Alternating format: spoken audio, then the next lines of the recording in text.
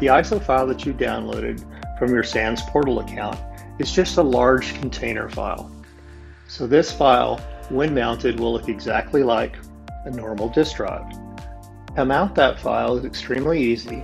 So when we're in Windows, we right-click it and select Mount. And as you see on our left-hand side, we now have a drive mounted, drive H, for FOR 500 USB. So that represents the ISO that we just right-clicked on and mounted. We can now see within it all the files and folders that exist in that ISO. We can now copy these files out just like it were any other drive. Additionally, with some of the larger files, such as a VM for your course, we may wish to unzip it directly from the mounted ISO. This will save us space because we don't have to copy it out and then unzip it.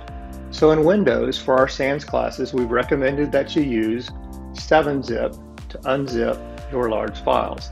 This is because 7-zip has a proven track record in dealing with extremely large zip files.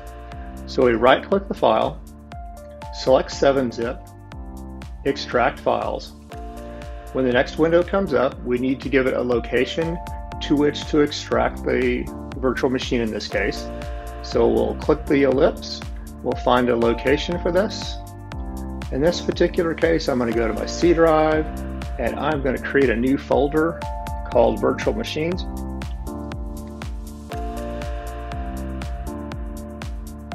And select that and select OK. With that, we're going to have a pretty lengthy process of unzipping this file from the ISO to a location on your hard drive. Let this run, and when it has completed, you will be able to launch your virtual machine.